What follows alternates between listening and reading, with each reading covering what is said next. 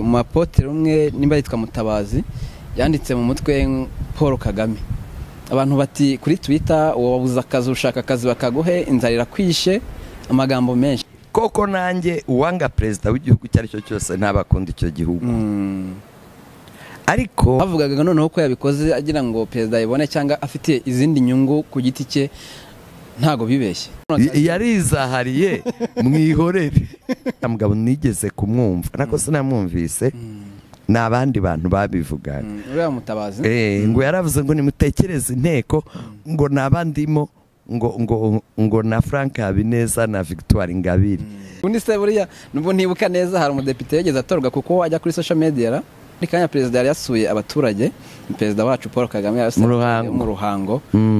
Umuturage umwe arahaguruka aravuga uti hari umuyobozi wandiganyije ubutaka ngize uko mbaza bambwira ko ari mwene wabo na president. Mwene wabo wa perezida afite uburenganzira bwo kuriganya mugenzi we ubutaka. Abayobozi bahari rero bakora ibyo ngibyo bitwaje ayo mazina bafite cyangwa se aho bakomoka. Abo sabayobozi n'abarozi jewe niko mbise. Mbona hari nabasengo kabera ariko ubwo kandi bavugaga Commission of Police Kabera umuvugizi wa polisi y'igihugu na Commission of Police ntibabishyiraho. Bavuga Kabera gusa. Nibyo nuwo nta mucuri mura. Yes, reka nizere ko gahunda zimeze neza, nizere ko mukomeye cyane muri amahoro nta kibazo na kimwe mufite abakurikira Baraka TV. Abamaze gukora subscribe ndabashimiye cyane, abatarayikora mu ikore kugira ngo gahunda zigende neza cyane. Uyu munsi rero n'umwihariko by'umwihariko ku buzima bwanjye mu rugendo rwanjye rw'itangazamakuru. Uyu munsi ndawishimiye. Namatubaha ikaze kuri Baraka TV. Nukuri murakoze cyane kandi nanjye nishimiye kubana namwe. Nje nitwa Albert niyo nsaba niyo mazina yanjye mwebweho basanzwe babazi. Uko mbibona mumeze neza hatabayemo byandi by'abanyarwanda ngurebeye inyuma uko mbibona mumeze neza nta kibazo. Meze neza cyane ahubwo imbere umenya hameze neza kurusha inyuma. Nimba nindi mico ariko bivugwa sinzi ariko mu Rwanda baza umuntu atimeze bite ati ni sa urebeye inyuma imbere ugasanga ni ikibazo gikomeye. Ahubwo hari n'umuntu bazuti umeze uti hatumeze neza usibye ko muzehe yitabye Imana. Utese muzehe ubwo ninda ati ni papa. Uzi umuntu papa yitabye Imana ameze neza gute? Ni umwihariko w'abanyarwanda cyangwa ni ibibazo duhorana bidashira? Bono ndakeka atari umwihariko w'abanyarwanda kuko bisanga no mu zindi ndimi no mu yandi mahanga. Ashaka kukubwira ati meze neza ariko I'm good but je vais bien mais icyo ngira ngo ikiremwa muntu muri rusange niko kivuga. Kuri mwe muri rusange reka mpite nitsa ku ngingo tugomba kuganiraho tuzirambure turebere hamwe dushobora no kuza gutandukira wenda bitari mu ngingo nabahaye bitewe n'ibigezweho ubu ngubu. Iyo bavuze umuco kuri mwebwe mwumva mu ijambo ryaguye umuco ni iki? Umuco ni ikintu kigaragaza umuntu kimutandukanya n'abandi. Umuco icyambere ni ururimi. Buri abana bacu urubyiruko nkamwe abato kuri mwe mujya mwibeshya ariko ururimi burya ni indangamuntu yawe. Kuko ni numva uvuga ikinyarwanda abo kanya nzamenya kuri umunyarwanda.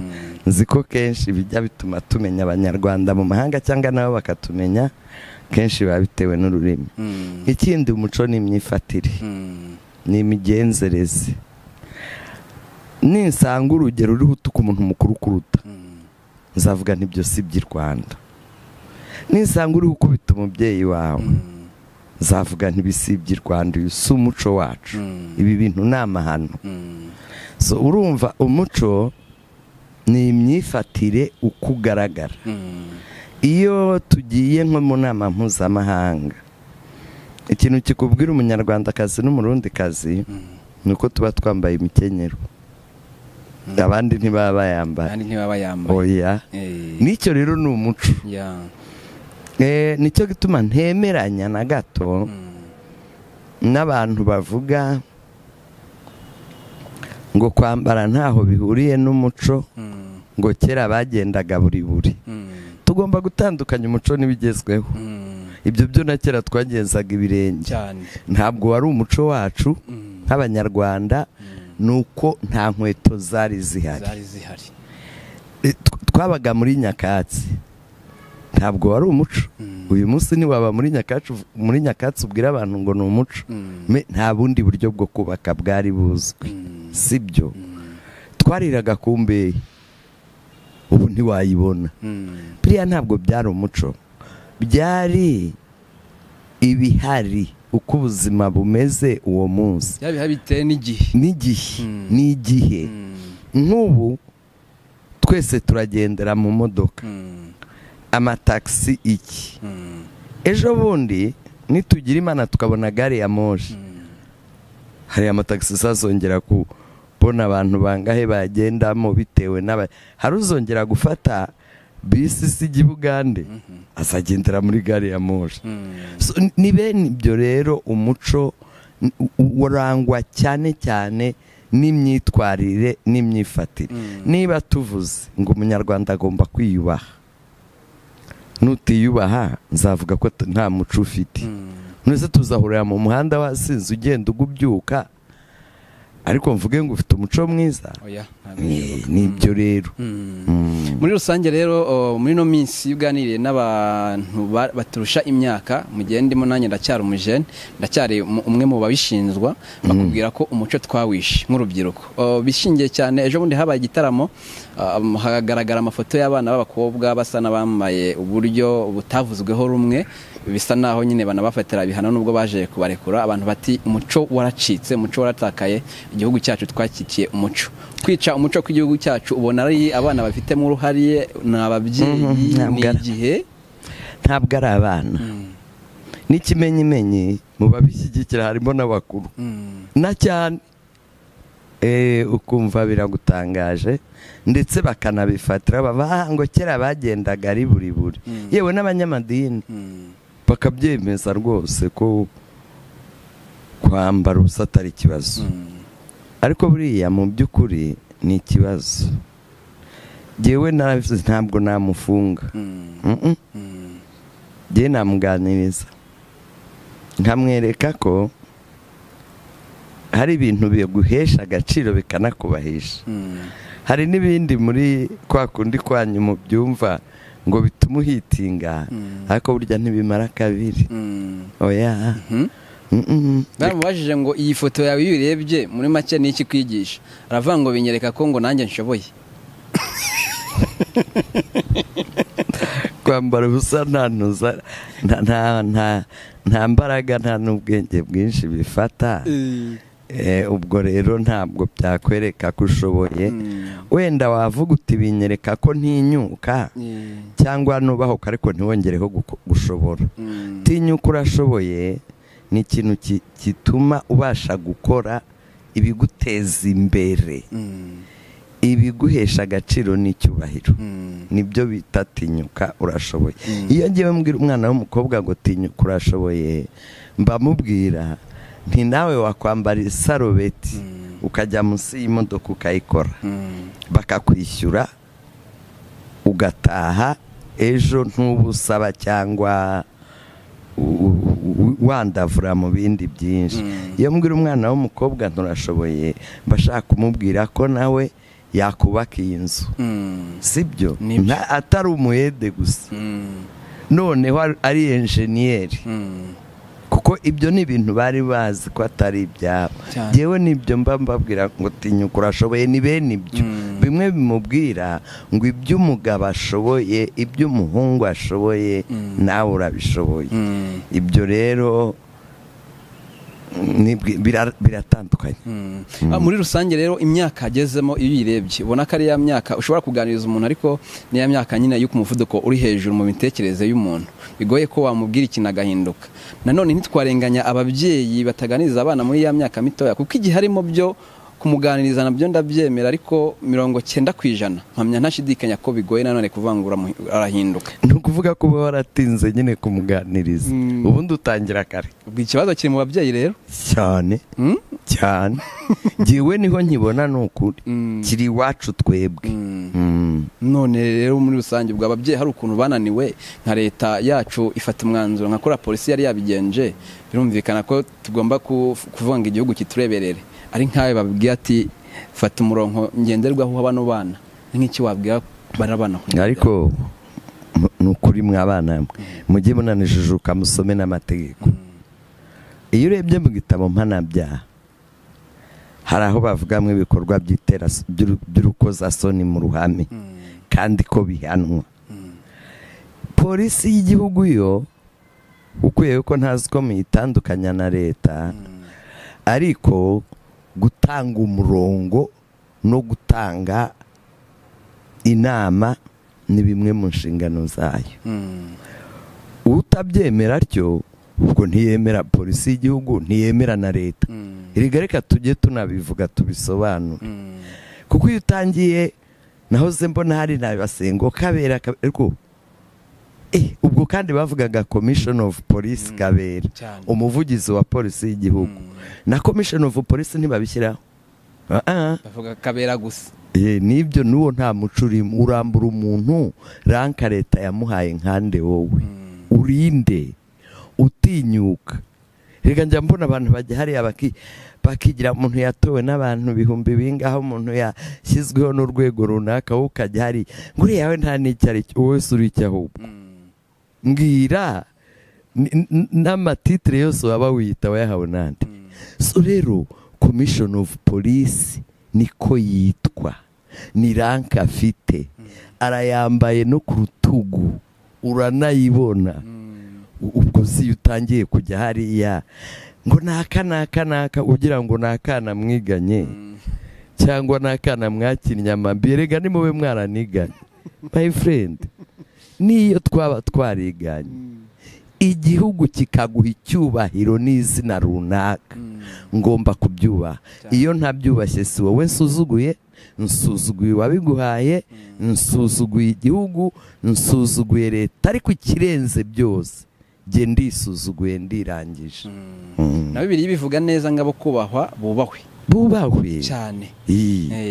Hanyuma rero n'umundi abana bacu kugendeye kuwa muco n'umuco wahashize ariko tugomba kubaha kwambara ukikwiza ndetse ntukoze ibitera soni. Ariko reka nkubaza utarambaza kiriya gihe nibambwira ndazabangavu zari zihari zanganaga iki zari zaraza societe kwijoro nk'uku turara amajoro twiruka kubera izo ndazabangavu.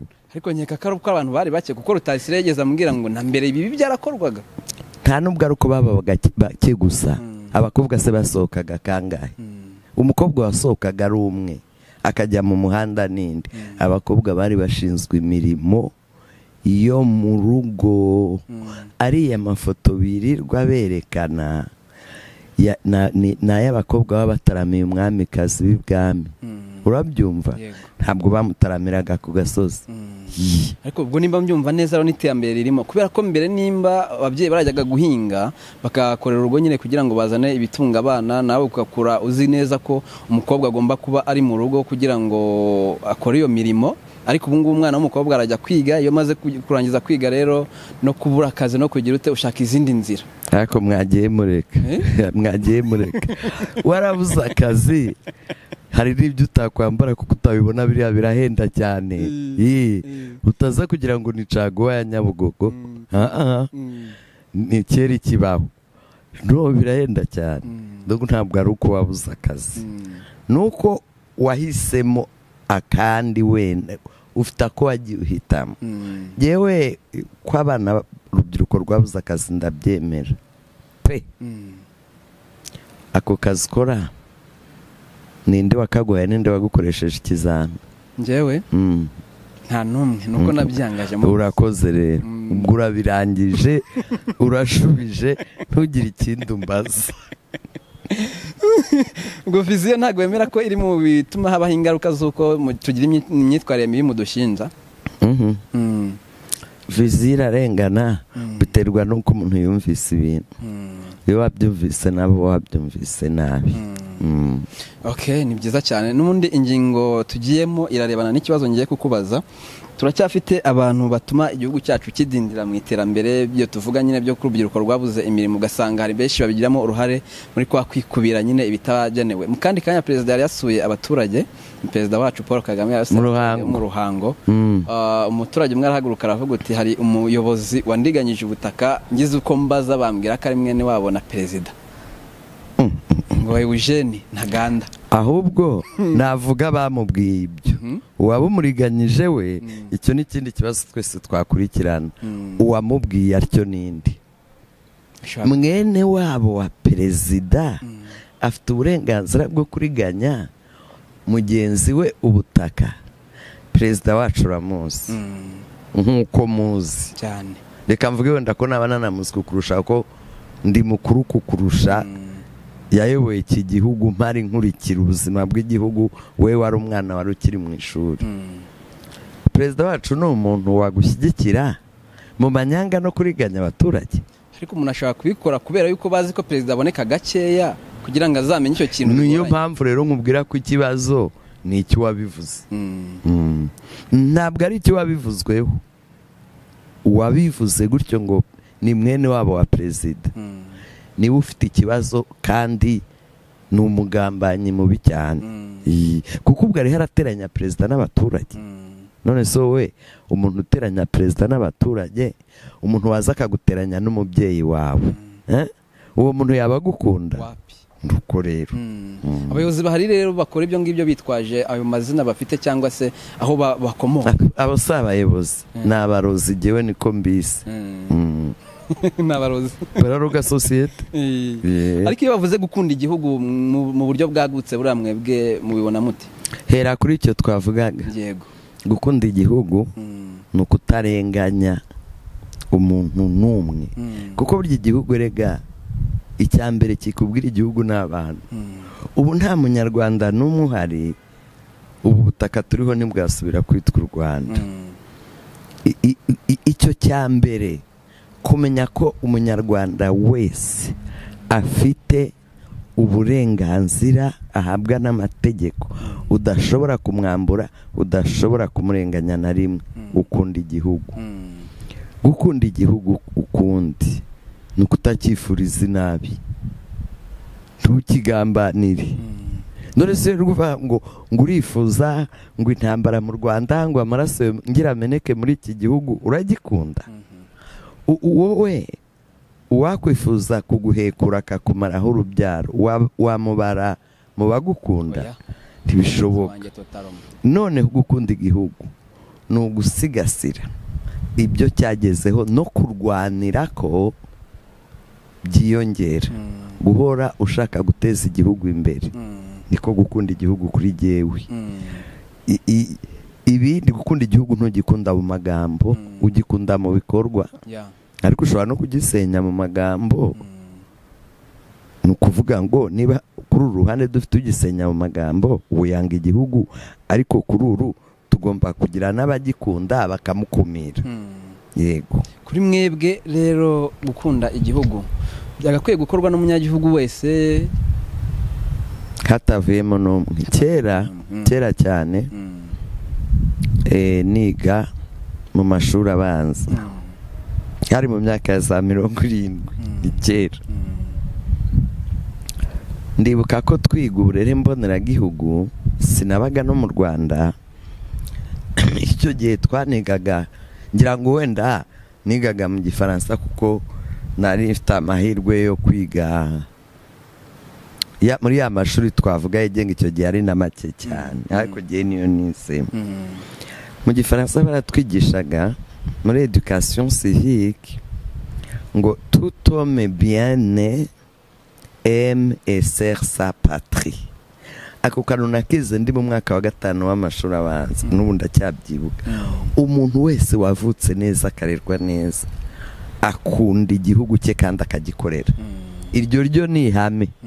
Iyo utangiye wowe kumva bitakureba ubwo ngubwo wayobye warangije. None ko hari ababitamo kubyerekana ko bagikunze ugasanga society iri kubatera amabuye, ubwo cyangwa nimba ari uburyo babyerekanamo bubi, sinzi ko impamvu ukuntu bigenda nyine kugira ngo society batere amabuye. Ese ubwo wakwerekana ko ukunda igihugu mu buryo bubi gute? Uzugutera amabuye se ntabwo ari society, n'abatifuza kubivuga utyo, kuko abakunda igihugu igihe cyose baba bahari, ariko n'abacyanga bahari. Kuko abacyanga batanahari ntiwamenya ko hari abagikunda. Abagikunda babwirwa nuko hari abacyanga. Nk'urugero ejo bundi hari umuapotre umwe nimba yitwa Mutabazi yanditse mu mutwe Paul Kagame. Abantu bati kuri Twitter uwo wabuza akazi ushaka akazi bakaguhe, inzara irakwishe, amagambo menshi. Ariko wasobanura yavuze bitanditsemo kukunda u Rwanda ukandika Paul. Yari kwandika u Rwanda. Ngira ngo rero aho tubitandukanye. Koko nanjye uwanga perezida w'igihugu cyari cyo cyose ntabakunda icyo gihugu. Ariko gukunda umuntu kurusha uko ukunda igihugu harimo ikibazo. None se ejo uwo muntu abaye atagihari, icyo gihugu nta sano mwaba mugifitanye? Yabihari. None se niba rero kugaragaza ko ukunda igihugu runaka, reka tuvuge u Rwanda, ari ukugaragaza ko ukunda perezida, sigewe sinabyemera. Perezida we uwanga igihugu ntana, uwanga perezida ntakunda n'igihugu. Ibyo byo byumvikana. Niba wanga perezida n'igihugu ntugikunda rwose, bisobanuke neza. Ariko jewe nahitamo kumbwira ko ukunda u Rwanda, kuko mu by'ukuri iyo wanga perezida ubutemera n'imiyoborere ye. Iyo utemeye imiyoborere inyuze abanyarwanda barenga 90% nk'uko tujya tubibona mu matora, ubwo ntukunda abanyarwanda. Kandi nabikubwiye ko ntiwakunda igihugu wanga bene gihugu bacyo, sibyo? Nibyo. Ariko jewe mpitamo umuntu waba akunda u Rwanda nk'isano afitanye n'u Rwanda, apani yafitanye n'umuntu. Ese ubundi mwebwe perezida w'igihugu mu mutandukanya nacyo muti? Wakwivugiye igihugu ko nawe ahita ajyamo, ibyo ko nta nicyo bigutwaye. Rero nanjye nari kuvuga u Rwanda, nari kwandikaho u Rwanda niba ndamutse hari icyo nshaka kwandika. Abavugaga noneho ko yabikoze agira ngo perezida yibone cyangwa afite izindi nyungu ku giti cye, ntago bibeshye. Ntabwo gihe ibyo nabivugaho ko simbizi. Usibye ko ntazi na perezida bibonye icyo byaba bimaze. Sinibaza ko twese dufite imirimo uko twanditse perezida ku mubiri wacu. Ngira ngo imirimo yiterwa n'ubushobozi bw'umuntu ku giti cye. Ntabwo rero gihe ibyo nabihamya kuko simbizi, ntabyo twavuganye, ntitunavugana, ntitunaziranye. Ariko biramutse ariyo mpamvu aho yaba yaribeshye. Ariko ubundi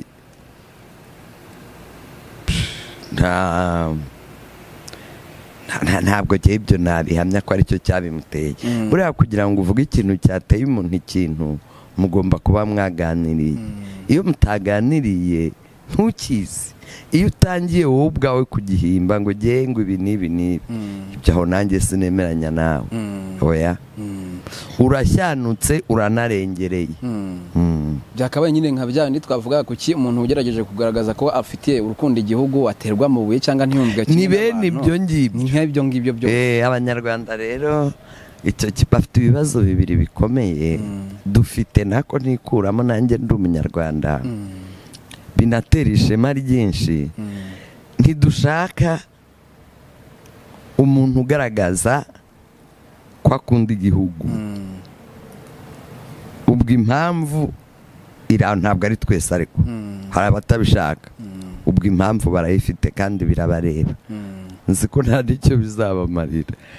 Iyo umuntu atigihura amwihora agakomeza akagita, biramureba.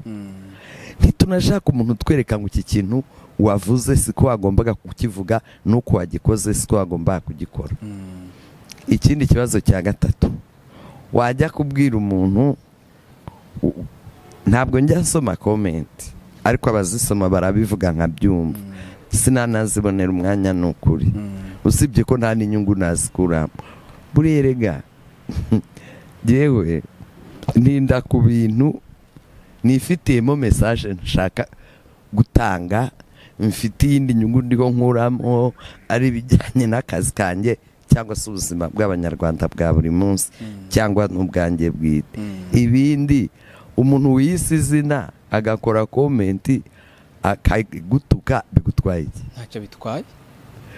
Ntacyo bitwaye kuko ntiyagize n'ubutwari bwo kukuza imbere ngo abikubwire gusa uwo wamutindaho umushakaho iki ngitangira kano yarizahariye mwihorere hari n'abihindura amazina cyane ntateguke kwandika ndayisaba sibyo akiyita ikindi kizina utazi uwo nawe koko erega kirana nzisoma nza kuzireka maze kubona ko kuko yewe ndeje umuntu wihinduye izina biba byarangiye mba nagusuzuguye nta kindi mba nkeneye kukuvugaho rero kenshi babivuga kubera nk'ibintu urabona uriya mugabo nigeze kumwumva nako sinamwumvise ni abandi bantu babivuga uriya Mutabazi ngo yaravuze ngo nimutekereze inteko ngo nabandimo ngo na Frank Habineza na Victoire Ingabire abantu baracyabifite mu mutwe ko babyandikaga n'ejo bundi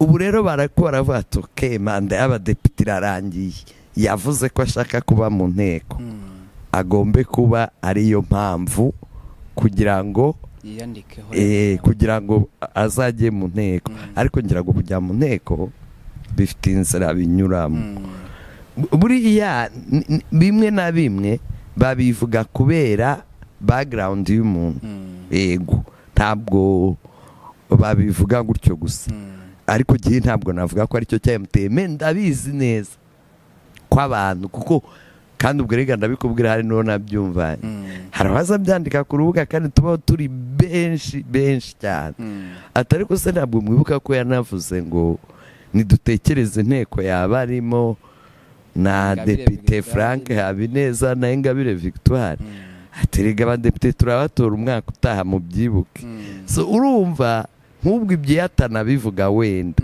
n'ibyo bindi ntibari kubivuga ubundi se buriya nubwo ntibuka neza hari umudepite yageze atorwa kuko wajya kuri social media ntawe nzi rwose ndumva ntamuzi niba ntahari simuzi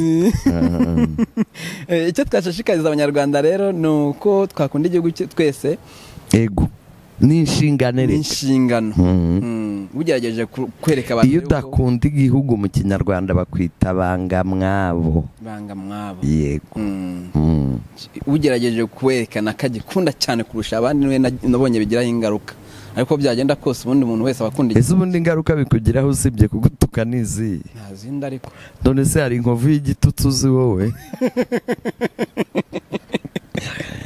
ni abana mwe ntihakajya hagira umuntu batera ubwoba ngo ajye bavuga batuke ugira ubwoba bimwe bajya bavuga ngo batansiga ibyondo ntibabigusiga wiyuhagire uwo wabigusize burya asize byinshi kukurusha wowe uzacungane nuko batazabigusiga wakoze ikibi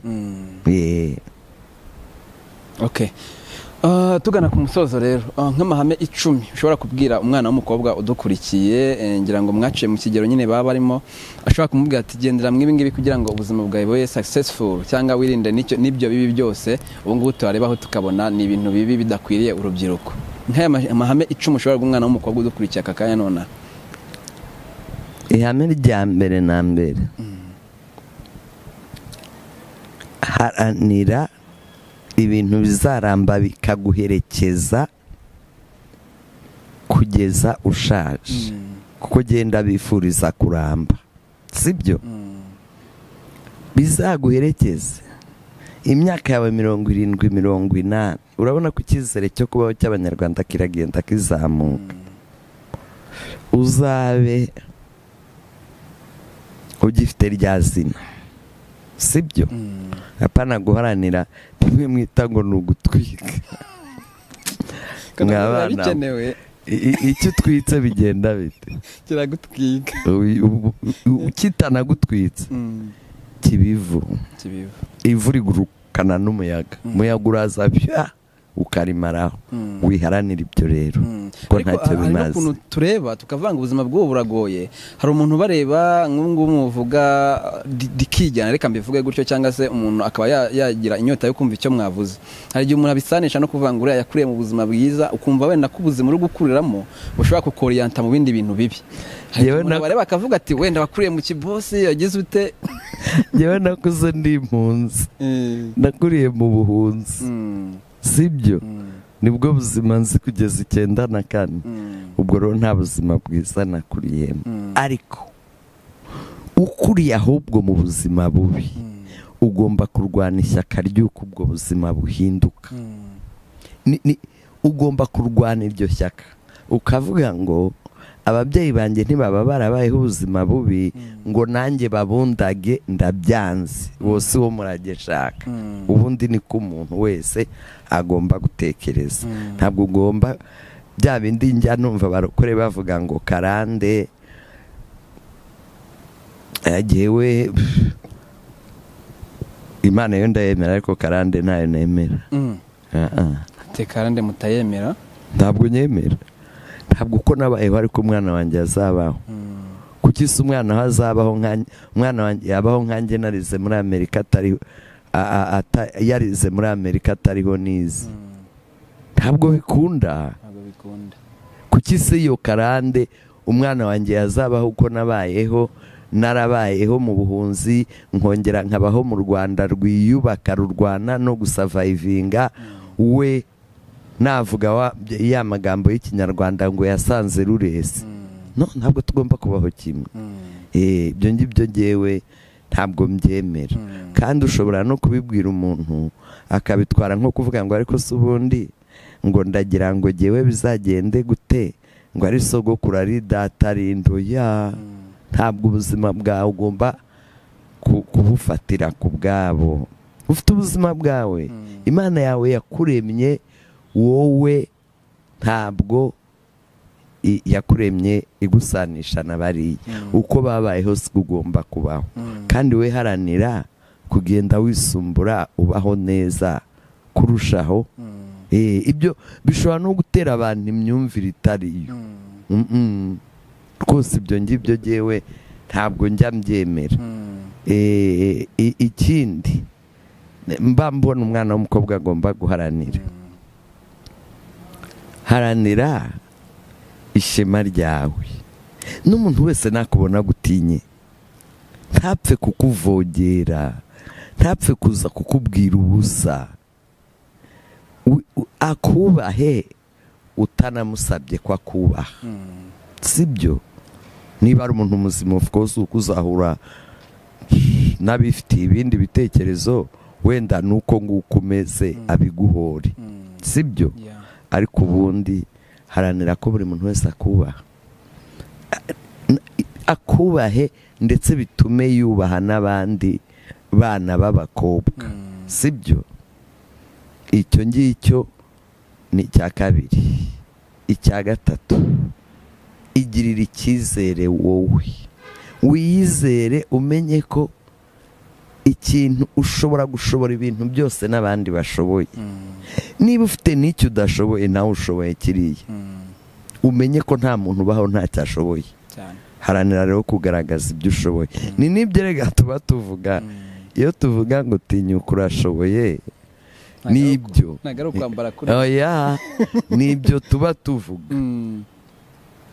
Ikindi cy'umwana w'umukobwa, garagaza yuko mu mibereho yawe, mu buzima bwawe bwa buri munsi no mu biki, ugaragaze ko umwana w'umukobwa nicyo kimwe neza n'umwana w'umuhungu ntaho batanira.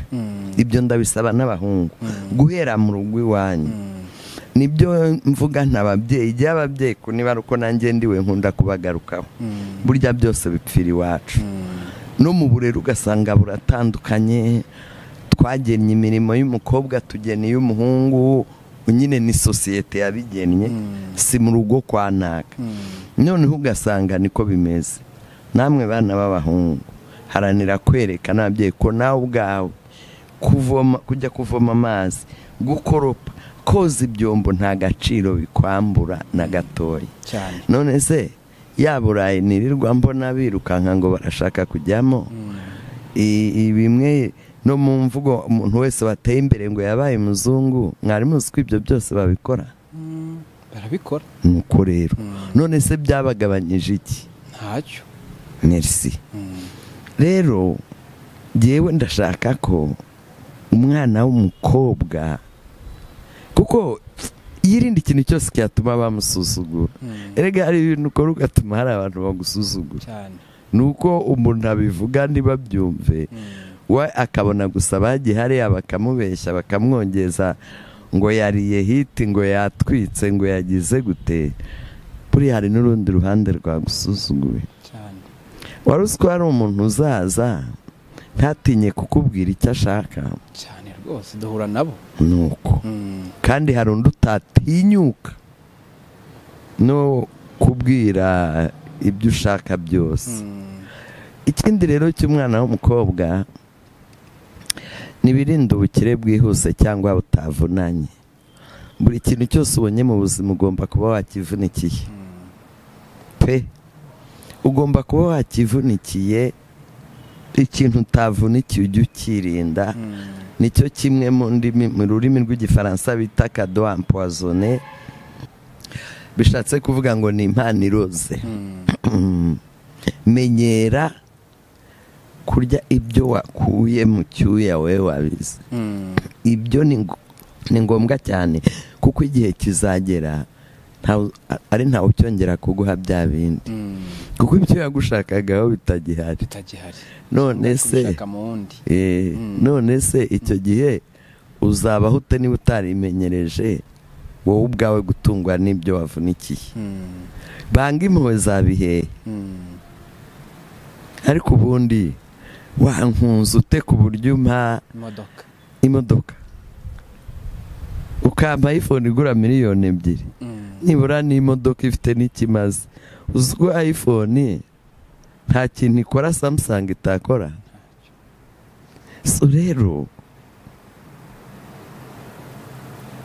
jewe ndashaka ko abana b'abakobwa biyafirima ariko niyo ya sosiyete twavugaga n'ubundi yagize ikibazo uhereye ku babyeyi bacu kuko usanga iyo iPhone iyo modoka nta musore ubigurira umukobwa n'ubundi biva mu bagabo bijya mu bakobwa ndabizi none so ubwo so we wagurira umuntu iyo modoka waba se wayakuye nanjye ndenda ariko rero uwo mukobwa niwe nsaba ngo ayange kuko ujya kuyimugurira we ntacyo nkimubwira we yararangije uwo nakahebwe ni ukuri ntacyo nakwirirwa mubwira gusa ndamwibutsa ko nawe yabyaye ariho arayigurira umwana wanjye ku ruhande hari undi nkawe nawe uri buyigurire uwe icyo ndakimwibutsa mwubwo buzima rero mwakuriyemo busa n'ubugoye kuko gukurira iw'abandi nyine bavuga ko ari iw'abandi amahanga ni iw'abandi amata yo mu mahanga ni umujago amata yo mu mahanga ni umujago ni amata basutsemo amazi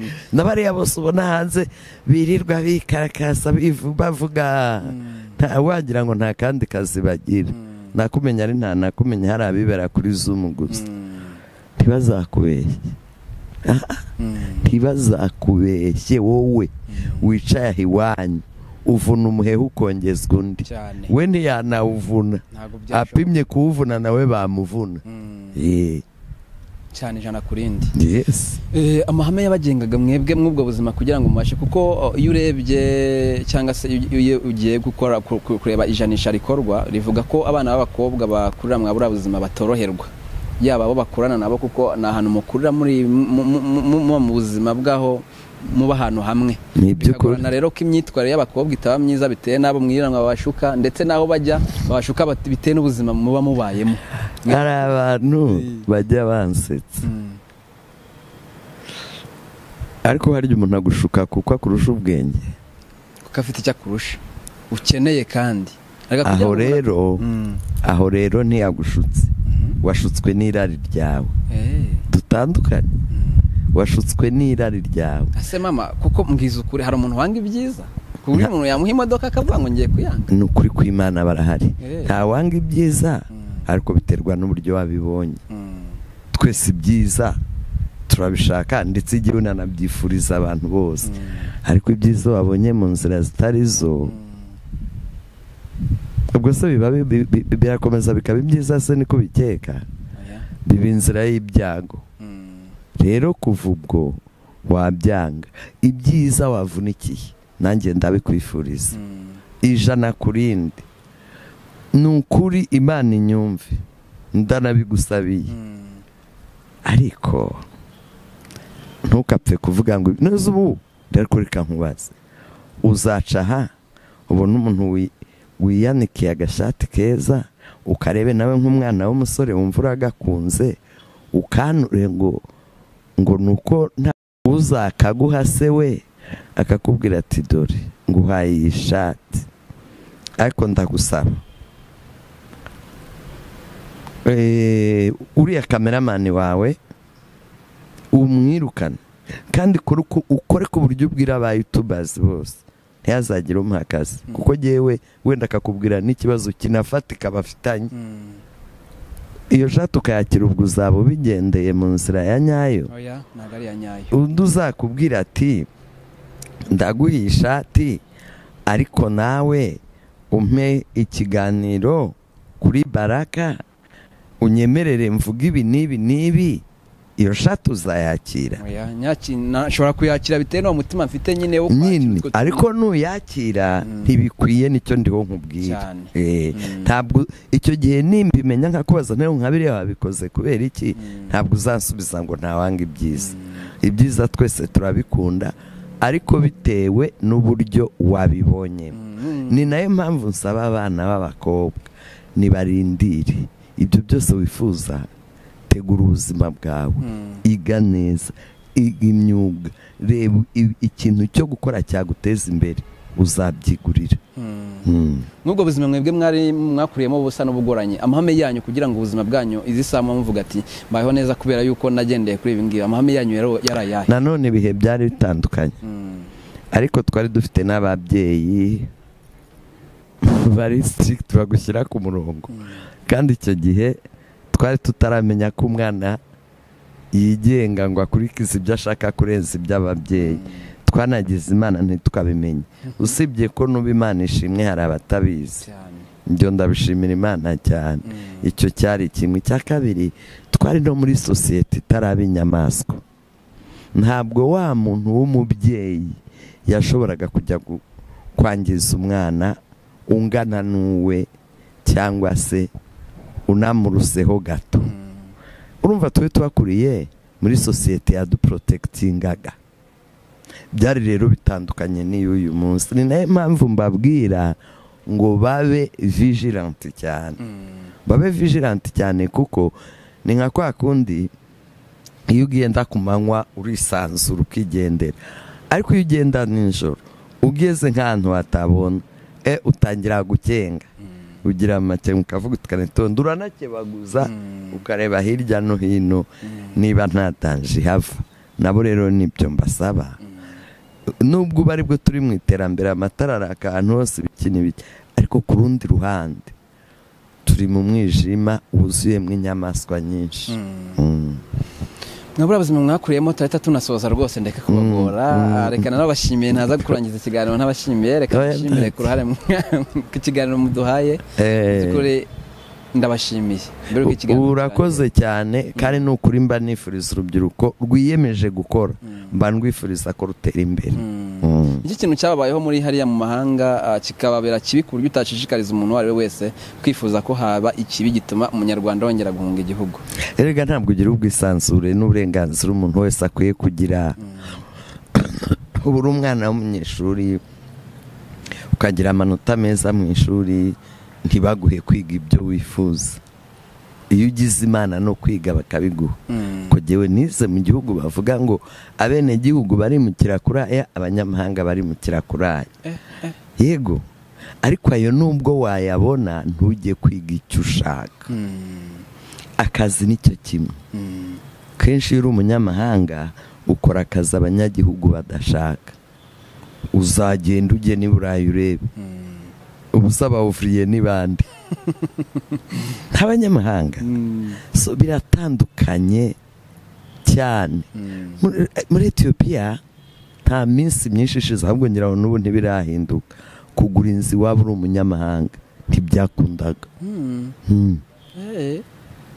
Icyo nzi cyahindutse uko njyanye ibyo nabonye byahindutse, ubu noneho ushobora kubona simukadi yabo ugaterefona, ariko mu myaka 5 ishize nta simukadi ya Ethiopia wabonaga.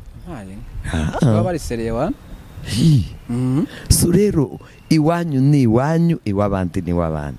Nuko ubyumva ubwo hari n'utundi twinshi ntibutse ntavuze aka kanya, ariko iwanyu ni iwanyu, iw'abandi ni iw'abandi. Kandi umwana uri iwabo avuna umuheha akongezwa undi. Ibyo ngira ngo bisobanuye byose.